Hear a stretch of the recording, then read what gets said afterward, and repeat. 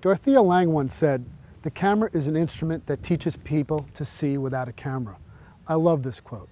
It's one of my favorite quotes in all of photography because who hasn't been outside on an October afternoon? It's 5, 6 o'clock, golden sunshine drenching every scene that you look at, and you don't have your camera. Well, it's happened to me, and frankly, I don't need a camera. I see in focal lengths. I see in apertures. I might just walk around here and I see maybe a bride right here with my 70-200 racked out at 200, and I'm using the Spanish moss there as bokeh. As I look around, if you pan with me, and I might see this area here with my 200, maybe using this area here as a leading line along with the fence, and my bride and groom might be out there.